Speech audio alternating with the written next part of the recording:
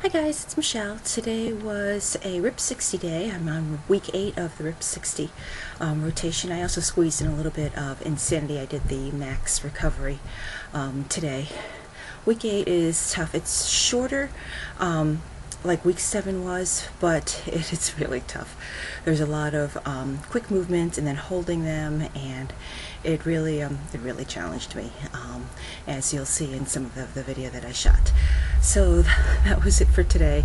I'm glad I finally made it to week 8 of RIP 60. I haven't done this week before, so this was a good challenge for me to see, and it definitely, I think I would have done a lot better with week 8 if I actually did it every single day instead of just doing it 2 or 3 times a week in between my insanity workouts. But it was a good workout. I really liked it. Have a great day. I'll see you next time. Bye.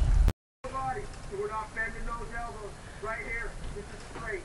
Just enough weight that you sit in the chair. Sit in the chair.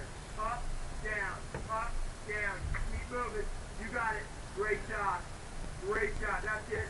Perfect. 90 degrees to knee. Yeah. Feeling that burn now. Feeling the burn. Get ready. Get ready. 2, 1. Switch sides. Switch sides. That's it. Going right to it, right? Blowing up those quads.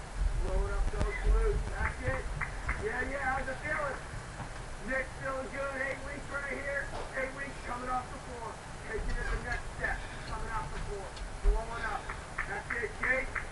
Firefighter. Boom. Boom. That's it. Keep going. You're doing fantastic. In 4 seconds, we're going to burpees. Last week of burpees. Can you believe it? 2, 1.